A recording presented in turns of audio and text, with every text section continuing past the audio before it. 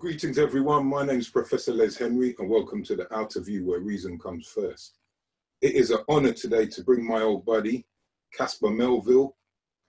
Brother Caspar, Dr. Caspar Melville, how are you doing? I'm well, thanks Les, thanks for having me.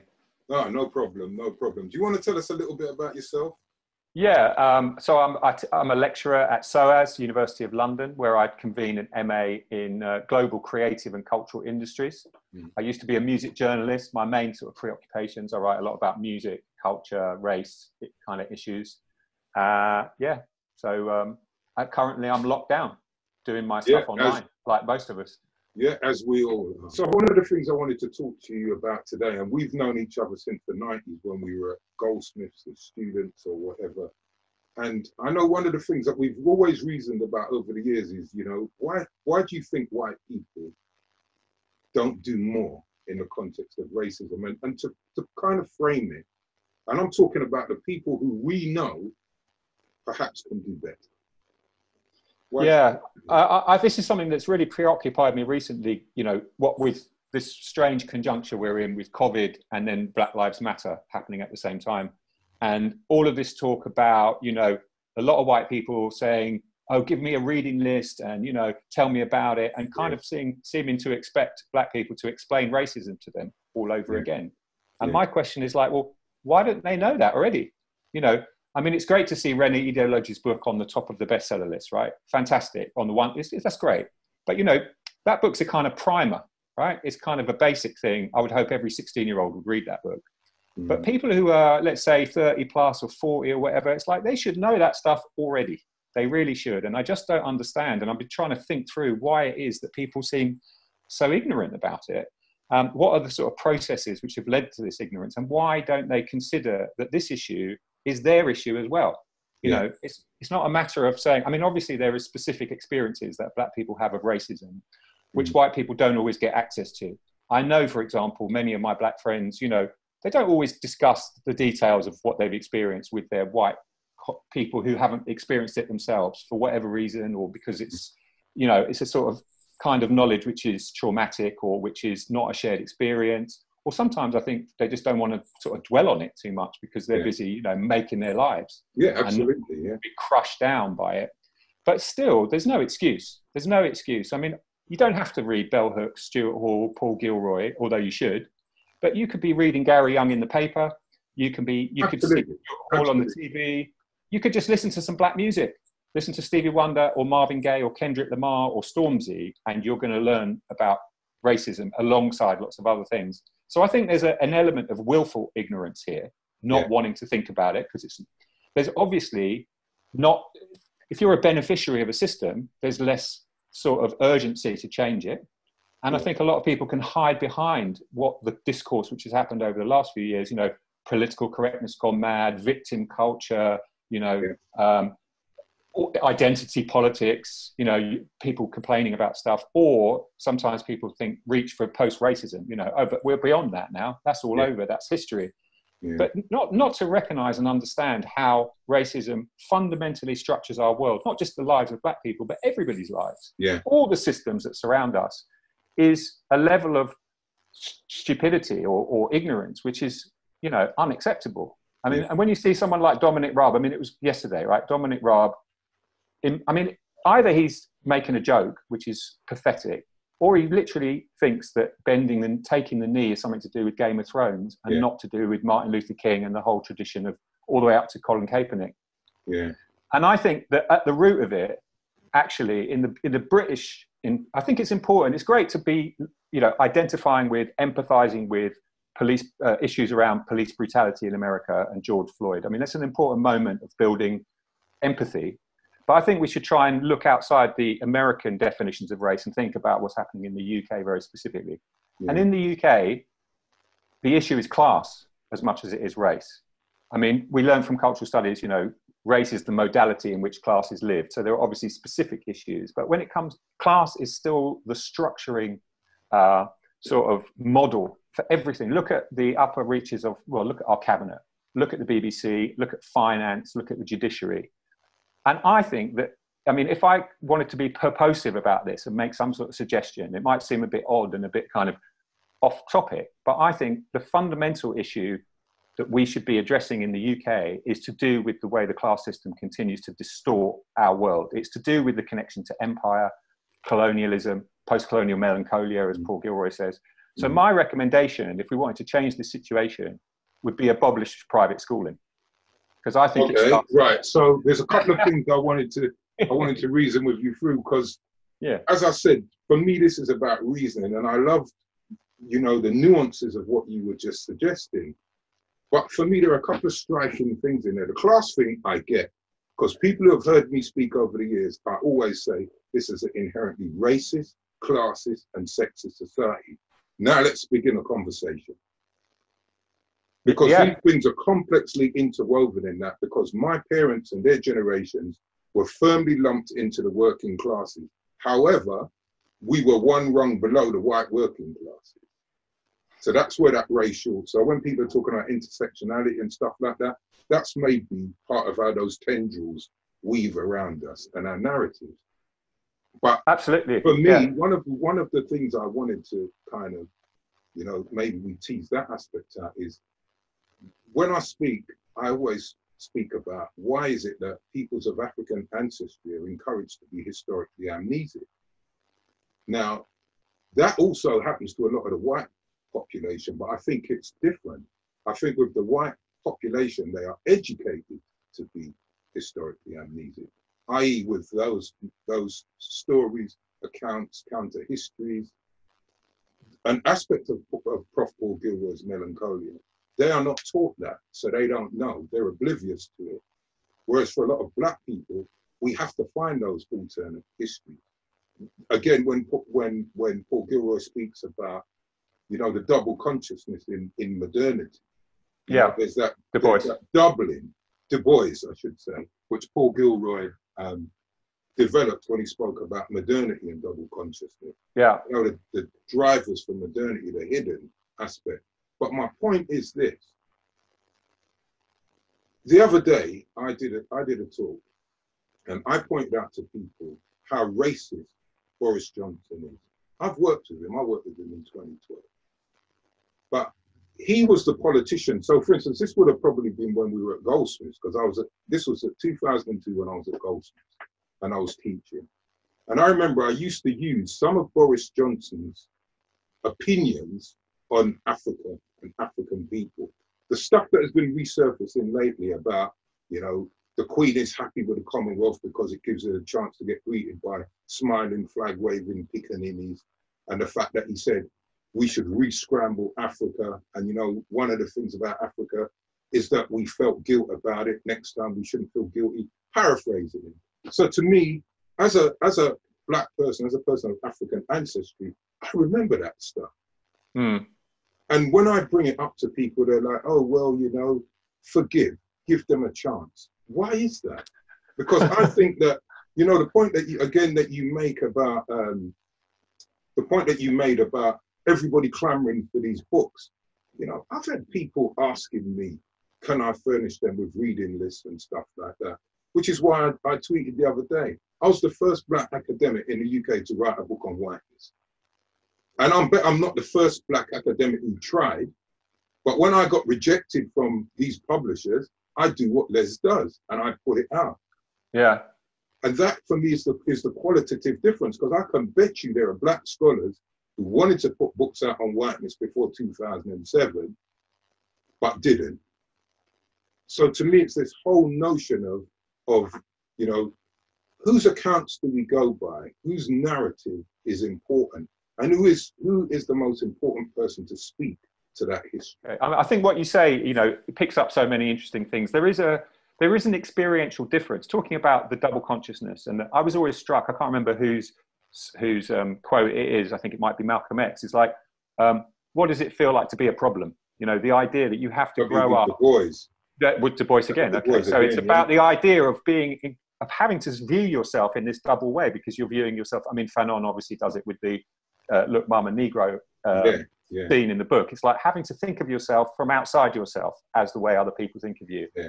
The beauty of whiteness, let's put it like that, is that it doesn't force you to do that. It allows your individuality. I mean, Richard Dyer's book on whiteness you know, a white academic's book on whiteness is a good book as well. And he says that whiteness confers the right to individuality, which is denied those people who have to see themselves as part of some sort of block. Which in some ways mirrors what I believe it was Maya Angelou or Toni Morrison, one of them, head's not good at the moment, but one of them said white people are the only racial group without an ethnicity. That's right. You know, and I'm going to speak now on behalf of white people. We don't have an... No, don't speak on behalf of white. Speak on behalf of Caspar.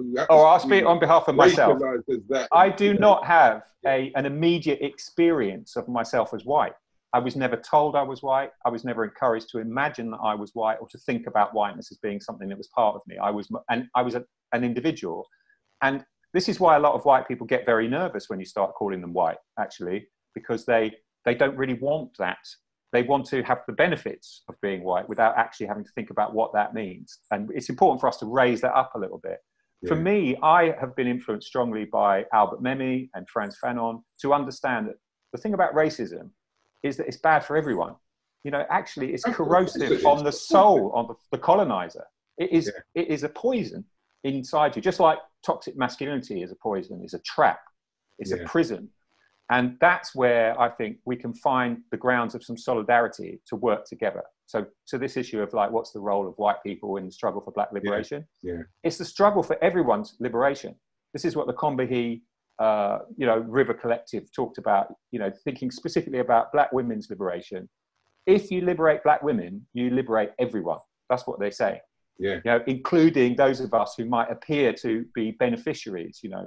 I think this idea of sort of white privilege, I think we could do with thinking about that a bit more carefully. My good friend Patrick Turner wrote a piece recently. It's not been published, but it's really influenced me on this. And he says he's not convinced that white privilege is the right way to put it, in the sense that what we're talking about are not privileges, like the right to walk down the street unmolested by the police, or to be not to be judged to be a certain kind of person because of the color of your skin. It's not a privilege. It's a right.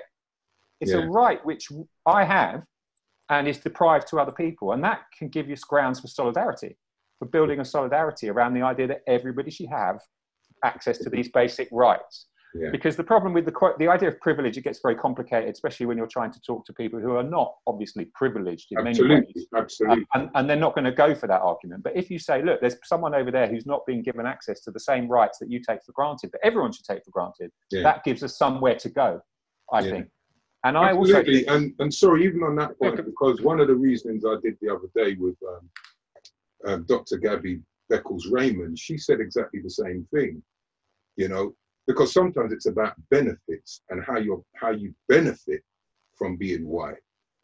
But not necessarily that all white people are in equal positions of privilege, which is often used to undermine the argument.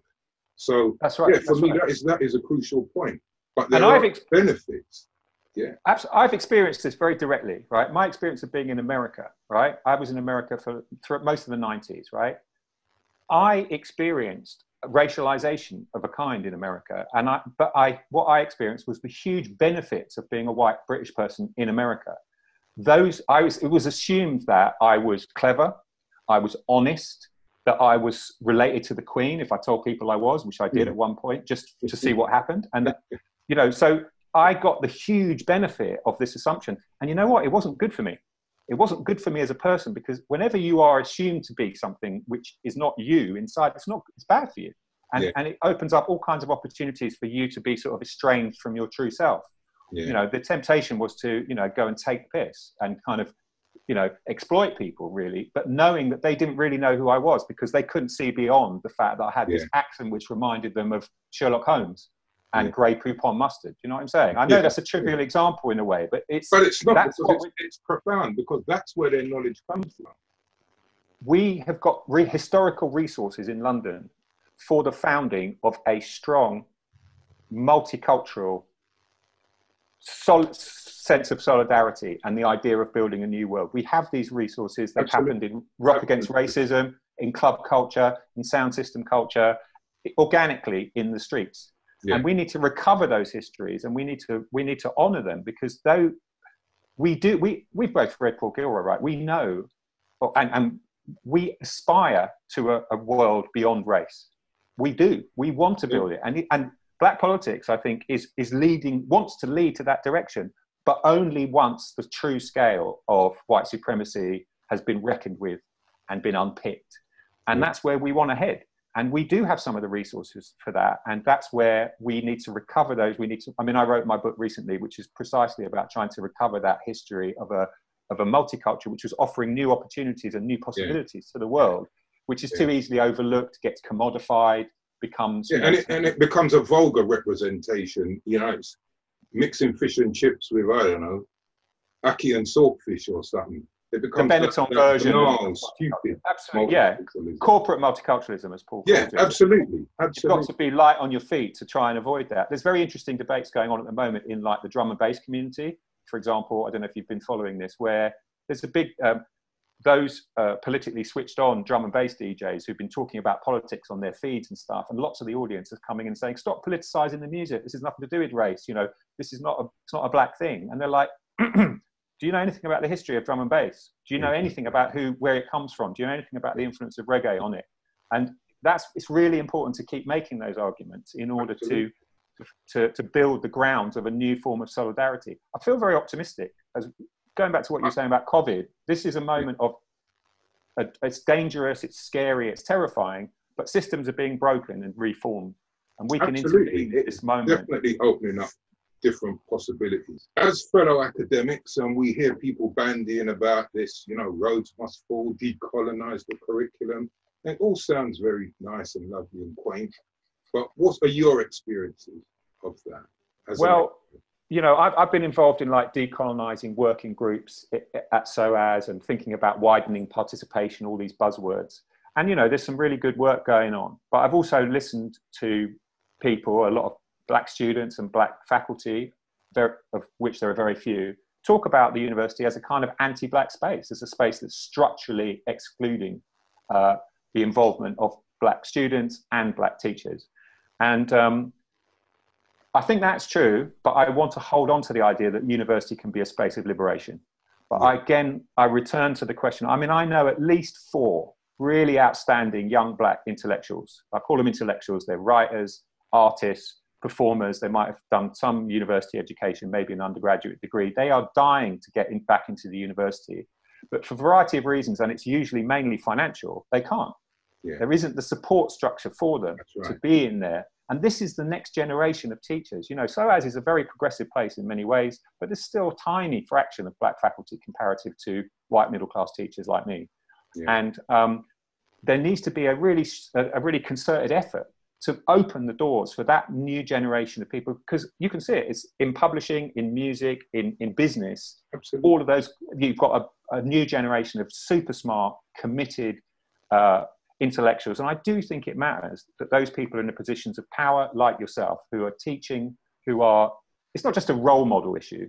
It's actually bringing to bear your experience and the breadth of your knowledge, which is inherently diasporic. It's inherently drawing on tradition from outside of the Western canon. And that, I think it can be done. I hope to be part of it.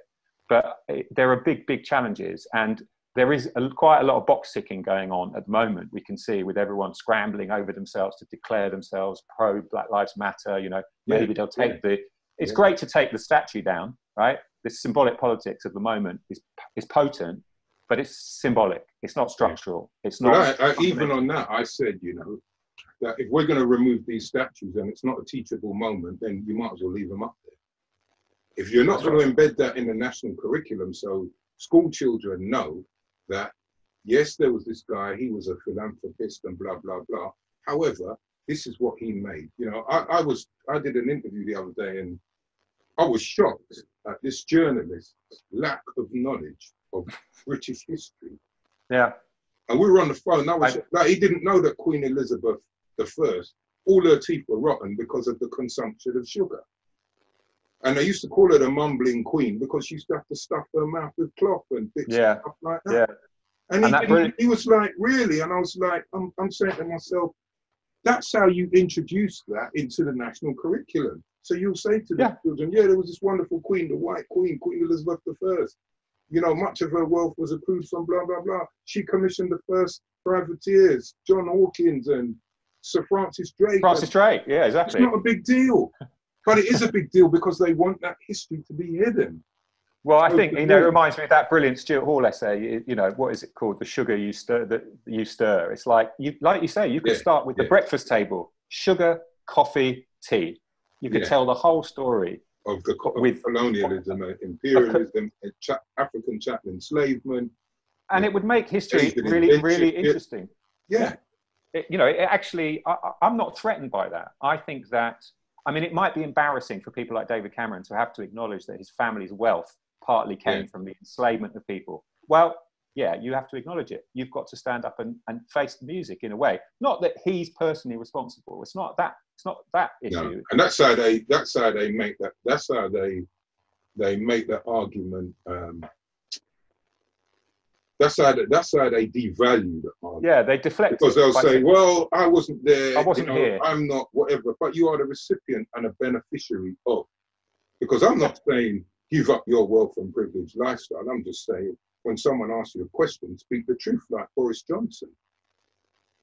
You know? Exactly. How can if he was not the prime minister, he would not be in that job. With what he said about people who look like me and my history 18 years ago, he would have not been in that job.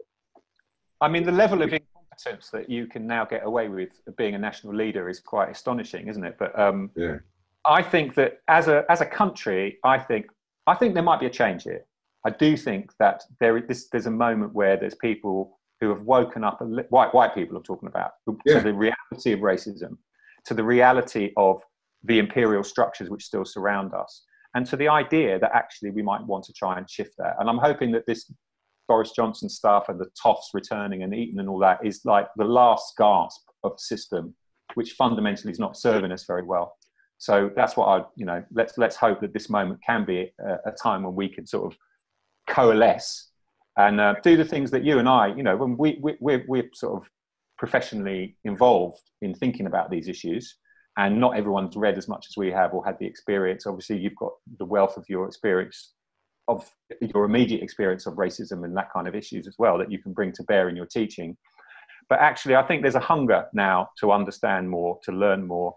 Whether we can change the sort of structures remains to be seen. We have to keep up the energy. We've seen it come, you know, we've seen a lot. We've seen from Rodney King and then Michael Brown and Baltimore, and, you know, going all the way back to the Martin Luther King situation. And here, Sean Rigg, right? And Sean Rigg, Mark Duggan, whatever examples you want. That's right. That's why that's why for me it's important that we always frame it and contextualize it in the context of the British Empire and in Britain, because for me that is the overall context. I wanted to ask you, because we're almost out of time, but I wanted to ask you, what surprising thing can you reveal, and then a takeaway? Because I can't have Caspar on here and you don't give people something to take away and mull over. Okay. I think that the surprising thing, I don't know if it's that surprising, it surprised me. I was in an earthquake when I was in California in 1989. Well, like a proper earthquake? Proper. This one was proper. 6.9 on the Richter scale. Oh, wow. Which is a big one. It was called the Loma Prieta earthquake. It happened near San Francisco, but not in San Francisco, but it impacted. But the weird thing was, I mean, 70 people died and freeways collapsed, and it was a big disaster. But weirdly, where I was at the University of California, Santa Cruz, which is up on a big hill, a big rock. So where I actually was walking down the road. It didn't appear to be a big tragedy. The road was like flopping like this. And then really? I was near a swimming pool. Yeah. And the water polo team were in the swimming pool, and the water was sloshing out of the swimming pool like this, just like making waves, and they were all whooping and cheering like it was a big fun and games, right? So my initial experience of it, although it went on for about 40 seconds, it was really destabilizing. It wasn't that it was dangerous. It was only later on that I went downtown and saw that things had collapsed and those people had died. And the thing that it did to me was you know how a lot of our metaphors, like solid as a rock, down to earth, grounded, safe as houses, are all based on this idea that things are fixed and permanent and solid. No, none of it is. None of it is all subject to forces that you have got no control over. So don't sort of rely on anything to stay solid. That was my sort of takeaway message. Well, Karl Marx, isn't it? All that solid melts into air. Melts into air, exactly. Absolutely. Yeah. Exactly. And what about a takeaway? My takeaway would be I'm finding the depth of emotion, the depth of understanding and engagement and beauty that I can access through music. And here I write and think and talk and love black music primarily. Contemporary jazz in particular, the kind of jazz that's bubbling up from Chicago, but also in London, which is combining, you know, dance music, drill, jazz, Afrobeat with a strong political edge. People like Jamie Branch, Ezra Collective, Moses Boyd, Emma Jane Thackeray. There's just an incredible riches out there for people to both sort of balm your soul at a time when you need it and to drive your thinking forward. So I would urge people, if they want to know more about this moment, if they want to look for resources for thinking about how to get beyond it, it's in the music now more than ever. Caspar, all I can say is give thanks, and I know we'll catch up soon. Listen, it's been great. Well, I truly give thanks that you joined me today on the Outerview, where, as you can evidently see, reason comes first. Stay blessed and stay focused. Always. Nice, Ned. Cheers.